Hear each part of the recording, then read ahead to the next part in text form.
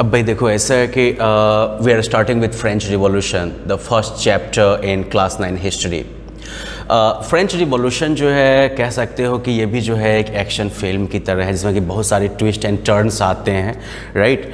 अब इस स्टोरी में अगर कहा जाए, history is like of like a grand story, basically बहुत बड़ी स्टोरी है, बेसिकली इसके डिफरेंट एपिसोड्स हैं, राइट। तो मान लो कि फ्रेंच रिवॉल्यूशन चलो एक मेजर एपिसोड लेकिन है, ये मेजर एपिसोड इसलिए है क्योंकि उसके बाद जो है प्लॉट में काफ़ी सारे जो है चेंजेस, प्लॉट का डायरेक्शन ही काफ़ी चेंज हो जाएगा। प्लॉट का डायरेक्शन कैसे चेंज होगा इसको देखने के लिए हमें समझना पड़ेगा कि फ्रेंच रिवॉल्यूशन में मेन किरदार कौन कौन से हैं। अब देखिए फ्रेंच रिवॉल्यूशन जब होता है 14 जुलाई 1789, जबकि बेस्टाइल का किला जो होता है वो गिरता है बेसिकली। तो इस मोमेंट से पहले जो है फ्रांस में राजा एक है, राजा जो है उसका नाम है लुई द 16th। बेसिकली राजा सबकी नंबरिंग होती होगी खानदान के हिसाब से, लुई द पहला, लुई द दूसरा, लुई द तीसरा, रोल नंबर वाइज, बेटा पोता परपोता इस तरीके से। तो लुई द 16th जो है वो मान लीजिए कि वहाँ का जो है राजा है। चलिए अब लुई द 16th जो है वो जब फ्रांस का राजा बनता है तो उससे पहले जो है फ्रांस की एक अलग स्टोरी चली होती है। अब फ्रांस का जो है एक मेजर शौक था, फ्रांस का मेजर शौक क्या था, तो इंग्लैंड के साथ जो है युद्ध करना। अब भाई जब आप पहलवान पालोगे तो पहलवान को खिलाने में खर्चा होता है, अगर आप युद्ध लड़ोगे तो युद्ध लड़ने में खर्चा होता है, राइट। तो इस तरीके से जो है अब चूंकि फ्रांस का ये शौक है कि भाई हमें अंग्रेजों से लड़ना है, अंग्रेजों से लड़ना देखो शौक नहीं था एसेंशियली, बस ये है ना कि ज़्यादा पावर होने पर लोग दीवार में रगड़ा मारते हैं ना, तो वैसे ही भाई फ्रांस का पड़ोसी इंग्लैंड है तो भाई पड़ोसी को अपना पावर दिखाते रहना चाहिए। और पावर कैसे दिखाएंगे, चलो जाके लड़ाई कर लेते हैं।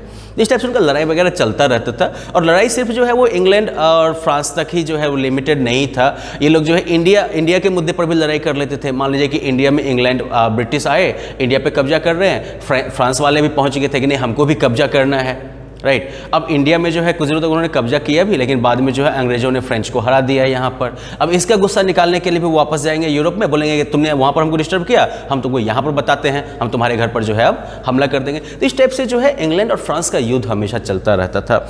लेकिन जो वो 7 years वॉर जो हुआ था वो एक डिसिसिव बैटल था इंग्लैंड और फ्रांस के बीच में, और उसमें फ्रांस जो है वो हार गया था। अब देखो लड़ाई करने पर नुकसान दोनों पक्ष का होता है, लेकिन ज़्यादा नुकसान जो है वो हारने वाले का होता है। रीज़न ये है कि जो जीतता है वो कुछ ना कुछ अपने मतलब की चीज़ जो है वो तुमसे छीन के लेके चला ही जाएगा। तो फ्रांस चूंकि हार गया तो वहाँ पर इसका नुकसान हो गया। अब ऐसे समय में मान लो कि लुई द 16th को जो है गद्दी मिलती है, जहाँ पर कि लड़ के जो है फ्रांस का खजाना ऑलरेडी जो है काफ़ी दुबला पतला हो चुका है। अब जो दुबले पतले खजाने के साथ जब लुई द 16th सत्ता हासिल करता है तो क्या कर सकता है बेचारा। अब बहुत कुछ काम है इसके पास, लेकिन प्रॉब्लम क्या है अब कि उसी समय में अमेरिका वाले जो हैं उनको जो है उनको जो है ये बीमारी लग जाती है कि नहीं हमें जो है विदाउट रिप्रेजेंटेशन जो है हम टैक्स नहीं देंगे, ठीक है। तो मतलब ये कि अगर चूंकि अमेरिका में याद रखिए अमेरिका में जो है अंग्रेजों का शासन था उस समय में, तो उधर अमेरिका में एक खुजली शुरू हो जाती है उनके कि नहीं भाई हमें चाहिए आज़ादी। तो अब वो लोग आज़ादी का डिमांड करने लगते हैं और फ्रांस वालों को लगता है कि भाई ये सुनहरा मौका है, अंग्रेजों ने हमको हराया, ऐसा करते हैं कि हम उनके जो है इन कॉलोनी वालों की मदद करके उनको जो है आज़ाद करवा देते हैं, इंग्लैंड वालों की वाट लग जाएगी। अब इंग्लैंड वालों की वाट लगाने के चक्कर में फ्रांस क्या करता है, तो वो जो है अमेरिका के जो अमेरिका का जो वो रिवॉल्यूशन है उसमें रिवॉल्यूशनरीज को वो हेल्प करने लगता है, ओके। उस रिवॉल्यूशन और उसके सक्सेस का सबसे बड़ा टोकन है स्टैच्यू ऑफ लिबर्टी, जो कि अभी भी जो है न्यूयॉर्क के मेजर लैंडमार्क के तौर पर देखा जाता है। तो खैर चलो फ्रांस वालों ने जो है इतनी दरियादिली दिखाई कि उन्होंने जो है उस रिवॉल्यूशन को सपोर्ट कर दिया। रिवॉल्यूशन को सपोर्ट करने के बाद इनको बहुत काफ़ी सुकून भी मिला जब जो है इवेंचुअली रिवॉल्यूशनरी सक्सेसफुल रहे और इंग्लैंड जो है वो अमेरिका से वापस आ गया। अमेरिका जो है वो एक आज़ाद कह सकते हो कि एसोसिएशन ऑफ स्टेट्स बन गया, यूनाइटेड स्टेट्स ऑफ अमेरिका बाद में बनेगा। वो जो 13 स्टेट थे अमेरिका के, नॉर्थ अमेरिका के, वो आज़ाद हो गए उसमें से। अब लेकिन जब एक बार वो काम खत्म हो गया और दिल को ठंडक मिल गई, तो दिल को ठंडक मिलने के बाद जो है पता चला कि एक्चुअली पॉकेट की गर्मी भी गायब हो चुकी थी। रीज़न ये है कि युद्ध के दरमियान में जो वहाँ पर जो रिवॉल्यूशन को इन्होंने सपोर्ट किया उसमें भी ढेर सारा खर्चा हो गया। अब देखो सरकार के पास एक ऑप्शन होता है कि सरकार जो है अपनी आमदनी से ज़्यादा खर्चा कर सकती है, लेकिन आमदनी से ज़्यादा खर्चा जब भी कोई करता है तो उसका एक नेचुरल आउटकम क्या होता है, कर्जा होता है। भाई जितना तुम कमा रहे हो उससे अधिक अगर खर्चा करोगे तुमको कर्जा लेना पड़ेगा, और सरकार भी कर्जा लेती है। आप लोग अगर मान लीजिए कि इंडियन गवर्नमेंट के बारे में, किसी भी गवर्नमेंट के बारे में पढ़िएगा तो वहाँ पर जो है एक टर्म लगातार बराबर सुनते होइएगा, फिस्कल डेफिसिट। फिस्कल डेफिसिट मतलब होता है जहाँ पर कि गवर्नमेंट का बजट जैसा बनता है जिसमें कि सरकार की आमदनी ज़्यादा, सरकार का खर्चा होता है। तो वो जो गैप होता है आमदनी और खर्चे के बीच का, उस गैप को सरकार कैसे भरती है? कर्ज लेके। तो वैसे ही मान लो लुई द 16 ने भी जो है कर्ज लेके जो है उस गैप को भरने का कोशिश किया। अब उससे पहले मान लो कि अब अमेरिका वाले रिवॉल्यूशन को सपोर्ट करने से पहले इनके ऊपर जो है करीब 2 बिलियन लीवर का जो है कर्जा था। रिवॉल्यूशन के बाद जो है 1 बिलियन और कर्जा बढ़ गया, तो मतलब 2 से भले 3। हाँ, लेकिन कर्जे के मामले में 2 से भले 3 नहीं होते हैं, बेहतर होता है कि 2 से भला 1। लेकिन क्या करोगे, बेचारे की चॉइस थी। इंग्लैंड वालों को जो है डंडा करना था, तो भाई खुद भी थोड़ी सी तो होनी ही है खुजली, सॉरी खुजली नहीं कह सकते हो, ये तो इंजरी हो गई मेजरली, राइट। तो चलो 1 बिलियन का इन्होंने जो है कर्जा ले लिया। अब दूसरा क्या होता है कि जब तुम मान लो कि कर्ज ज़्यादा लोगे तो ऐसे में क्या हो जाता है कि जब तुम्हारे कर्जे के रिकवरी का रिस्क बढ़ने लगता है तो ऐसे में जो कर्जा देने वाला होगा आपका, देनदार जो होगा, सॉरी लेनदार जो आपका होगा, वो जो है बेसिकली जो आपका क्रेडिटर है, राइट, जो आपका लेंडर है, वो क्या करेगा, ब्याज की दर को बढ़ा देगा। तो इन्होंने जो है ब्याज की दर, ब्याज जो भी एग्जिस्टिंग जो कर्जा था, जो नया कर्जा था, सब पर ब्याज की दर को बढ़ा के उन्होंने कर दिया 10%। अब 10% का जब ब्याज होगा तो अब देखो ब्याज तो जो है वो तुमको चुकाना पड़ेगा, है ना। कर्जा जो है वो मूल को जो है अपनी जगह पर रहने दो, लेकिन जो ब्याज है ब्याज को तुमको चुकाना पड़ेगा अब, ठीक है। लेकिन ब्याज भी चुकाने के लिए तो पैसा चाहिए और सरकार का खजाना तो खाली था। दूसरी तरफ क्या था कि सरकार को तो भाई खुद को भी चलाना है ना, इन द सेंस कि कोर्ट चलाना है, जो सरकारी डिफरेंट डिपार्टमेंट्स हैं उनके खर्चे को भी मैनेज करना है गवर्नमेंट को, right. I mean maintaining an army, court, running government offices and universities. और उसके अलावा चूंकि भाई महाराज हैं तो महाराज का जो है अपना आलिशान सा महल भी है, महारानियाँ भी होंगी और भी बहुत तरह के जो है उनके जो है कह सकते हो कि भाई लैविश लाइफ स्टाइल के बहुत सारे पार्ट हैं, राइट। तो भाई उस सब के लिए भी खर्चा चाहिए, एकदम से पार्टी वार्टी चलती रहती होगी एकदम से। तो भाई इन सब सिनारियोज में जो है पूरा खर्चा चलाने के लिए, अब इन सब खर्चे के बावजूद के अलावा ये ब्याज का जो खर्चा बढ़ गया, तो इसकी भरपाई कैसे की जाए। तो इसलिए इन्होंने ये सोचा कि ऐसा करते हैं कि टैक्स बढ़ा देते हैं। लेकिन टैक्स बढ़ाने के साथ भी एक लोचा था। लोचा जो था वो था फ्रांस का 3 स्टेट सिस्टम। अब ये 3 स्टेट सिस्टम क्या है, you can actually look at figure 2 of your book and easily understand it. First state हो गया क्लर्जी। क्लर्जी हो गया बेसिकली चर्च से जुड़ा हुआ, ठीक है ना। क्रिश्चियनिटी के अंदर जो है मान लीजिए कि आपका कैथोलिसिज्म, क्रिश्चियनिटी के अंदर जो है उधर पोप तो अपनी जगह पर हो ही गया, नीचे जो है चर्च का पूरा एक सिस्टम बना होता था जो कि टॉप से लेके बॉटम तक जाएगा। और चर्च से जुड़े हुए जो भी अधिकारी होंगे, चाहे पुजारी हो या बाकी कोई भी हो, वो सब क्लर्जी कहलाते थे। ये सब भगवान के आदमी हैं, आई मीन उस मामले में कहा जाए तो जीसस क्राइस्ट के आदमी हैं ये सब, या गॉड के हैं। तो वो पहला स्टेट था भाई, तो भगवान सबसे पहले हैं तो क्लर्जी सबसे पहले हो गया। सेकंड था नोबिलिटी, क्योंकि देखो डिवाइन राइट के अंदर जो है ये मान्यता थी कि राजा को जो है भगवान चुनता है। द मोनार्क और the king is basically chosen by God, और जो गॉड का चुना हुआ होगा और फिर उस गॉड के चुने हुए के नीचे जो चुने हुए फ्यूडल लॉर्ड्स होंगे, तो वो सब तो मान लो कि सेकेंड लेवल पर आ ही जाएंगे ना, भगवान के बाद भगवान के चुने हुए बंदे। थर्ड स्टेट मतलब हो गया तुम्हारा फिर से वही जो मैंने कहा ना, आम आदमी, नॉर्मल इंसान, जिसके अंदर तो ये तुम्हारा हो गया थर्ड स्टेट। थर्ड स्टेट के अंदर भी अलग अलग कैटेगरी थी। सबसे टॉप में जाएंगे पैसे वाले लेकिन कॉमन पीपल, जिसमें बड़े बड़े व्यापारी हो जाएंगे, बिजनेसमैन, कोर्ट के जो अधिकारी होंगे वो, लॉयर वगैरह, डॉक्टर वगैरह, ये सब तुम्हारा हो गया अमीर वाला आम इंसान, जैसे कि मिडिल क्लास भी आप कह सकते हो।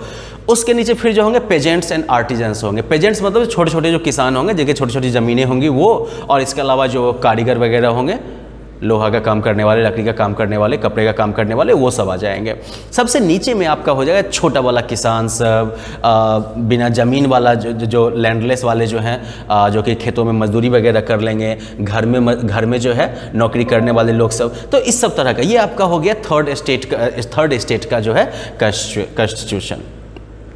अब इसमें से क्या था कि तो इस तरीके से थर्ड स्टेट भी यूनिफॉर्म नहीं है। थर्ड स्टेट में भी कुछ अमीर लोग हैं, कुछ मीडियम वाले अमीर कह सकते हो, कुछ खाने पीने वाले हैं, और कुछ जो होंगे वो एक्सट्रीम पॉवर्टी में रहने वाले होंगे। That is the third state.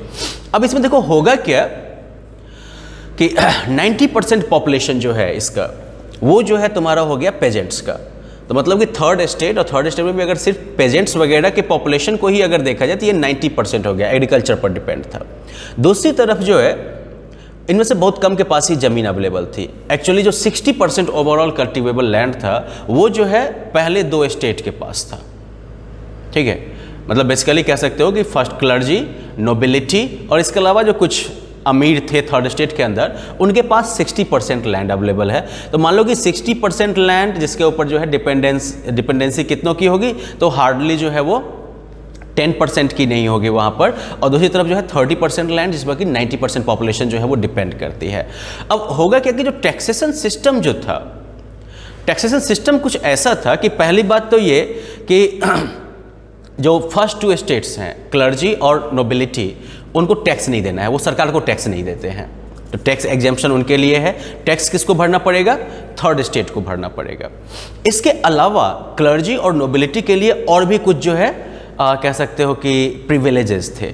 Privileges क्या थे? तो जो नोबल्स थे वो जो है उनका फ्यूडल ड्यूज होगा, मतलब कि वो जो है जिस सामंत के अंदर जो भी किसान रहते होंगे उनसे जो है वो कुछ वसूली करेंगे।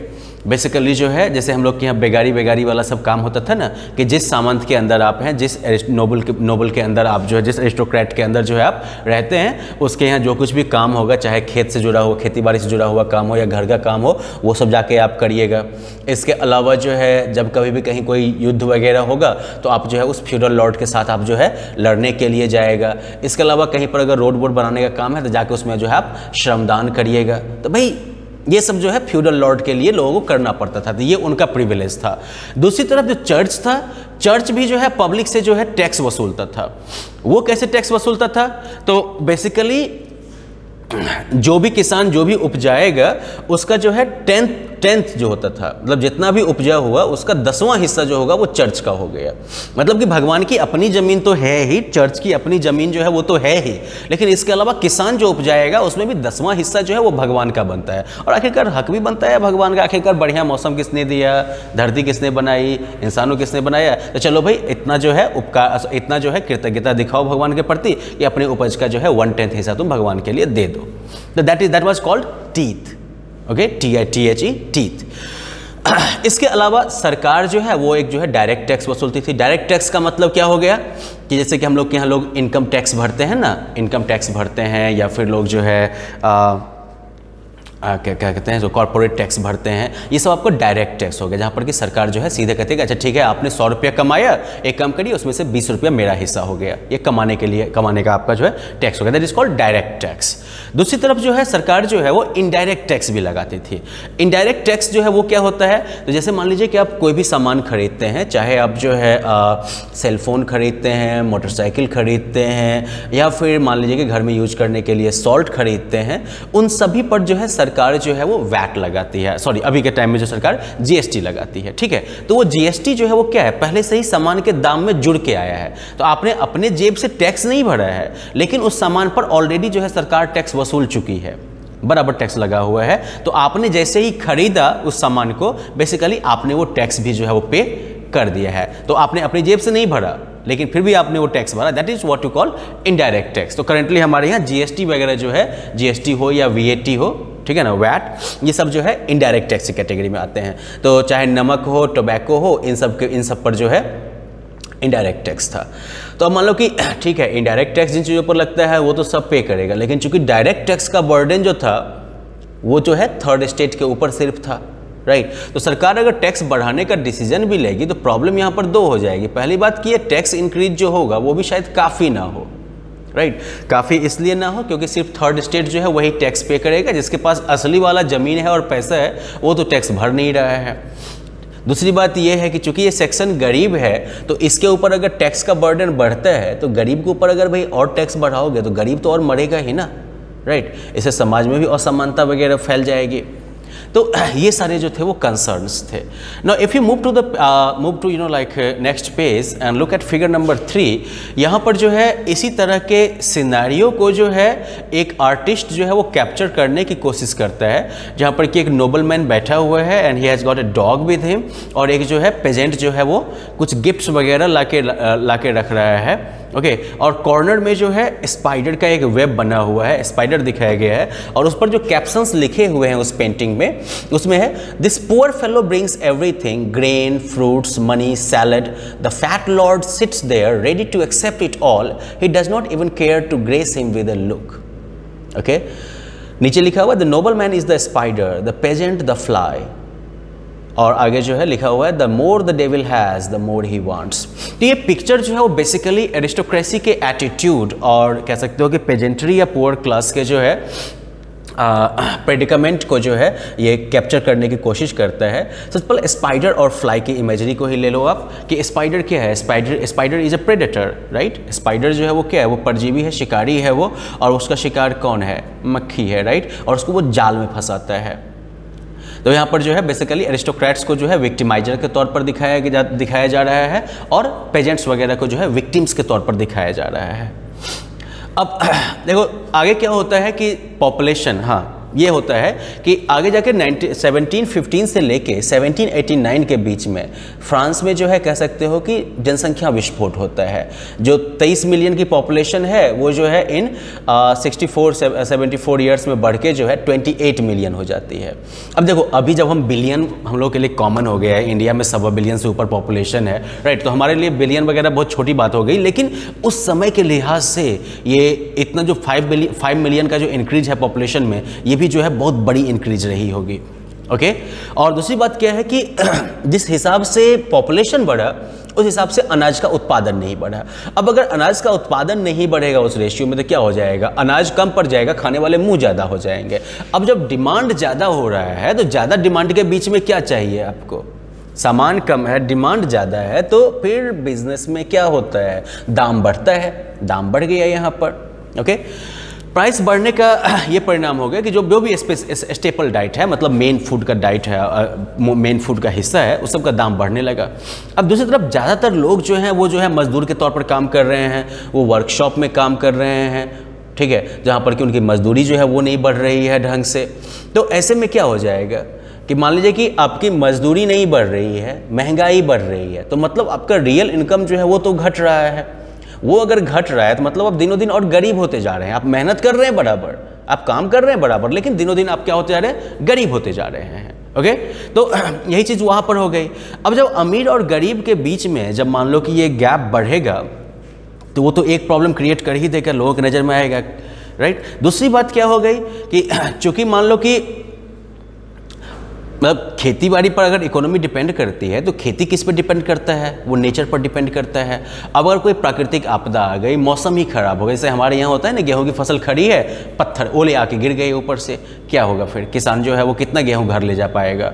कभी कभार ऐसा भी होता है किसान जो है वो फसल घर लेके जा ही नहीं पाता है। या फिर मान लीजिए कि आप हमारे यहाँ धान की खेती होती है, बाढ़ आ गई तो भाई किसान क्या करेगा, ज़्यादा से ज़्यादा करेगा तो अपने कलेजे पर जो है थपथपा लेगा कि भाई ये भी बर्दाश्त कर लो। तो वही बात है भाई, तो खेती बाड़ी का तो यही सीन चलता है। तो एग्रेरियन इकोनॉमी, राइट, एग्रीकल्चर पर आधारित इकोनॉमी, तो उसमें जो है कभी अगर मान लो कि ओले गिर गए, कभी सूखा पड़ गया तो फसल खराब हो गई, और जब फसल खराब हो जाएगी तो क्या हो जाएगा, लोगों के जो है जिंदा रहने पे आफत आ जाएगी। This is what you call subsistence crisis. Okay, subsistence crisis जो है वो फ्रांस में पुराने समय में 1789 से पहले जो है सब्सिस्टेंस क्राइसिस जो था वो एक कॉमन फेनोमेना हुआ करता था, जहाँ पर कि लोगों के जीवन यापन का जो बेसिक चीज़ है, बेसिक तरीका है, वो भी खतरे में पड़ जाता था कि आदमी जो है अब क्या कमाएगा, क्या खाएगा, इसके ऊपर भी जो है शंका पैदा हो जाती थी। तो ये सब्सिस्टेंस क्राइसिस है। ओके, और ये सब्सिस्टेंस क्राइसिस जो है वो फ्रिक्वेंटली हुआ करता था फ्रांस में। अब सब्सिस्टेंस क्राइसिस को अगर तुम देखोगे, now you have got this figure 4 where you look at the course of subsistence crisis and you have to fill it. तो मान लो कि बैड हार्वेस्ट होगा, अगर बैड हार्वेस्ट होगा तो सबसे पहले क्या हो जाएगा, अगर फसल खराब होगी सबसे पहले क्या हो जाएगा, स्कार्सिटी ऑफ ग्रेन, अनाज की कमी हो जाएगी। जब अनाज की कमी हो जाएगी तो क्या होगा, फिर फूड प्राइसेस बढ़ जाएंगे, राइट। जब फूड प्राइसेस बढ़ जाएंगे तो क्या हो जाएगा, जो सबसे गरीब है वो जो है ब्रेड नहीं खरीद सकता है। अगर वो ब्रेड नहीं खरीद सकता है तब क्या होगा, दो ऑप्शंस हैं। एक ऑप्शन जो है वो हो गया तुम्हारा कि वो जो है फिर उसका शरीर कमज़ोर हो जाएगा।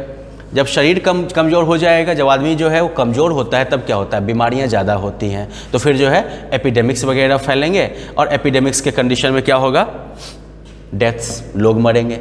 दूसरा क्या सिनेरियो है कि गरीब जो है वो खाना नहीं खरीद सकता है, तो भूखे मरने की नौबत आएगी तो वो क्या करेगा, दुकानों को लूटने के लिए पहुंचेगा, फूड राइट्स हो जाएंगे, और फूड राइट्स अगर होंगे तो फिर भी घूम के कहां पर जाएगा, एंड रिजल्ट लोग मरेंगे, राइट। तो इस तरीके से सब्सिस्टेंस क्राइसिस हुआ करती थी।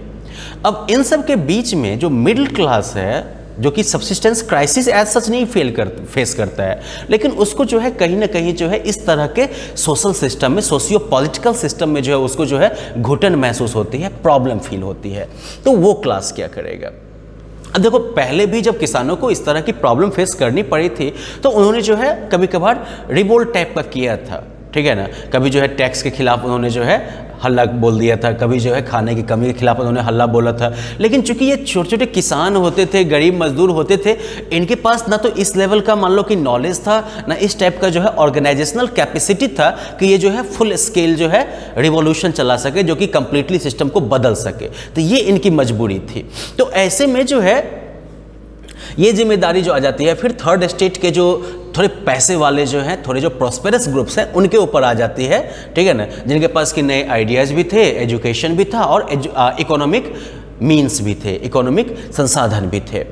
तो ये सोशल ग्रुप जो मिडिल क्लास का जो ग्रुप था वो 18th सेंचुरी में इसकी संख्या जो है वो थोड़ी सी तेज़ी में बढ़ी। ओके, चाहे थोड़े सामान की मैन्युफैक्चरिंग से हो जाए, जैसे कि ऊनी सामान या सिल्क के कपड़े वगैरह सब जिनका कि एक्सपोर्ट होता था, तो या तो मान लो कि उनके मैन्युफैक्चरिंग से कमाने वाले हों, या फिर लॉयर वगैरह जैसे प्रोफेशनल्स हों, या फिर एडमिनिस्ट्रेटिव ऑफिशियल्स हों, तो ये मिडिल क्लास जो है वो बढ़ा। अब ये सब जो थे ये पढ़े लिखे थे, और जब ये पढ़े लिखे थे तो इनको क्या था कि देखो पैसा भी है, ज्ञान भी है। अब इनको ये बात अखड़ेगी कि भाई हमारे पास भी वो चीज़ें हैं जो कि उन एरिस्टोक्रेट्स के पास हैं, लेकिन फिर वो एरिस्टोक्रेट्स जो हैं वो इतना तन के क्यों चलते हैं और हमें उनके सामने में झुकना क्यों पड़ता है। आखिरकार सिर्फ एक पर्टिकुलर फैमिली में पैदा होने से वो ज़्यादा इंपॉर्टेंट कैसे हो गया, जबकि मेरे अंदर उससे ज़्यादा अगर खूबियाँ मौजूद हैं तो मैं क्यों नहीं वो प्रिविलेजेस एंजॉय कर सकता हूँ, मैं क्यों नहीं उसके बराबरी में बैठ सकता हूँ। ये ठीक उसी तरह की बात होगी जिस तरह की हमारे यहाँ भी जो है जाति व्यवस्था सब पर आधारित जो है जाति आधारित भेदभाव के खिलाफ लोगों ने जैसे कि विरोध किया था। तो ये वही बात हो गई, राइट, कि मान लो कि जिस तरीके से जो है सिर्फ जो है एक पर्टिकुलर वर्ण में पैदा लेने से कोई जो है ज्ञानी नहीं हो सकता है, कोई जो है धर्मात्मा नहीं हो सकता है, राइट, उसके लिए जो है आपके अंदर उन गुणों का एक्चुअली होना जरूरी है। सिमिलरली जो है यहाँ पर भी बात थी कि अगर मान लीजिए कोई एरिस्टोक्रेटिक फैमिली में पैदा हो गया, इसका ये मतलब नहीं है कि he should be entitled and everything, सबको बराबर का ट्रीटमेंट मिलना चाहिए कानून के सामने में, व्यवस्था के सामने में, राइट। एक आदमी की जो औकात होनी चाहिए, एक आदमी का जो स्टेटस होना चाहिए वो जो है उसके इंडिविजुअल मेरिट पर होना चाहिए। तो ये सारी उनकी सोच थी, और ये सोच जो है वो उस समय के फिलोसफर्स के द्वारा फैलाई जा रही थी। जैसे चाहे जॉन लॉक की बात करो या फिर जो है रूसो की बात करो। लॉक ने जो है अपने बुक टू ट्रेटाइजेस ऑफ गवर्नमेंट उसमें कहा था कि ये जो divine and absolute right of the monarch का जो ये डॉक्ट्रिन है, डॉक्ट्रिन मतलब हो गया एक मान्यता, विचारधारा, कि मतलब कि राजा के इस दैविक और कंप्लीट अधिकार, पूर्ण अधिकार की जो ये मान्यता है ये गलत है, ऐसा नहीं होता है। रूसो जो था उसने इसी आइडिया को आगे बढ़ाया और ये आइडिया फैलाया कि जो कोई भी जो गवर्नमेंट होना चाहिए वो जो है जनता और उनके रिप्रेजेंटेटिव के, उनके प्रतिनिधि के बीच में एक कॉन्ट्रैक्ट पर आधारित होना चाहिए। In the spirit's of the law Montesquieu जो है उसने जो है एक प्रपोजल दिया था कि जो गवर्नमेंट का जो पावर है, किसी भी सत्ता का जो पावर है वो लेजिस्लेटिव, एग्जीक्यूटिव और जुडिशियरी इनके बीच में बटा होना चाहिए, ठीक है। जैसे कि हम लोग के यहाँ भी ये सिस्टम है ना, हमारे यहाँ जो है लेजिस्लेटिव जो कि हो गया पार्लियामेंट कह सकते हो, या फिर हमारे यहाँ जो है स्टेट में असेंबली जो होती है वो हो गया। उसके बाद तुम्हारा एग्जीक्यूटिव जो मान लो कि प्रधानमंत्री और उसके नीचे का मंत्रालय सब हो गया, या फिर यहाँ पर मुख्यमंत्री और उसका मंत्रालय सब हो गया, वो एग्जीक्यूटिव हो गया, और judiciary, supreme court, high court वगैरह सब। तो मोंटेस्क्यू ने जो है इस तरीके से पावर के डिवीज़न की बात की थी गवर्नमेंट के अंदर, ओके। यूएसए में जो है बाद में इसको जो है लागू भी किया गया जब उनके 13 कॉलोनी ने जो है इंग्लैंड से आज़ादी हासिल कर ली थी। तो ये जो आइडियाज़ थे, ये आइडियाज़ इन मिडिल क्लास, जो ये मिडिल क्लास थी फ्रांस की, उसको काफ़ी ज़्यादा जो है अपीलिंग लगा था। और इसकी वजह से जो है ये आइडिया जो थे वो सैलून्स में, कॉफ़ी हाउसेज में, सब जगह जो है काफ़ी ज़्यादा इनको डिस्कस किया जा रहा था। बुक्स और न्यूज़पेपर के थ्रू जो है इनको फैलाया जा रहा था। और अगर मान लो कि चूँकि सोसाइटी का बहुत बड़ा तबका ऐसा था जो कि पढ़ा लिखा नहीं था, एजुकेटेड नहीं था, तो उनकी सुविधा के लिए ये भी किया गया था कि उसको जो है पढ़ पढ़ के सुनाया जाएगा। तो पढ़ पढ़ के सुनाने से क्या होगा कि जो इलिटरेट वर्ग भी है, वो वर्ग ऐसा भी वर्ग है जिसको कि मान लो कि प्रॉपर जो है रीडिंग नहीं आते, वो भी जो है इन आइडियाज़ से फेमिलियर हो रहा था। तो लोगों के पास ऑलरेडी देखो क्या क्या आइडियाज आ रहे थे। अब पहला की आइडिया जो कि तुम्हारा हो गया लॉक का आइडिया ये हो गया that the monarch does not और should not have this divine and absolute right, कि राजा का जो ये दैवीय और पूर्ण जो अधिकार है, कंप्लीट जो कंट्रोल है, ये जो है वो नहीं होना चाहिए। रूसो आगे बात करता है रिप्रेजेंटेशन बेस्ड सिस्टम, कि पब्लिक द सब्जेक्ट जो है, जो रूल्ड जो है उसके और जो उसके रिप्रेजेंटेटिव और रूलर हैं उनके बीच में जो है एक कॉन्ट्रैक्ट होना चाहिए, एक जो है पहले से एग्रीमेंट होना चाहिए। और तीसरी बात क्या आ गई यहाँ पर कि जो एग्जीक्यूटिव, लेजिस्लेटिव और जुडिशियरी, इन तीनों विंग्स को जो है डिफरेंट, सेपरेट होना चाहिए। Now you can actually like look at source A given here in your book. One is a record by George डैंटन, जो है रिवॉल्यूशनरी पॉलिटिक्स में भी एक्टिव होता है। तो डैंटन का मेन कंसर्न ये होता है कि इसे भी जो है अच्छी जगह पर इसने जो है एजुकेशन प्राप्त किया था, जहाँ पर बड़े बड़े लोग पढ़ने के लिए आते थे, ठीक है, एरिस्टोक्रेट्स वगैरह के बच्चे भी आते होंगे, वहाँ पर इसने पढ़ाई की। लेकिन जब पढ़ाई ख़त्म हो गई तब इसके पास जो है कोई ऑप्शन नहीं था, क्योंकि इसके लिए जो है ना तो लॉ कोर्ट में इसके लिए जगह अवेलेबल हो रही थी, ना ही इसके पास जो है आर्मी में कोई ऑफिसर रैंक का जॉब अवेलेबल था, क्योंकि ये जो है नोबल नहीं था और इसका कोई पैटर्न नहीं था। चर्च में भी जो है इसको कोई जॉब नहीं मिल पा रही थी।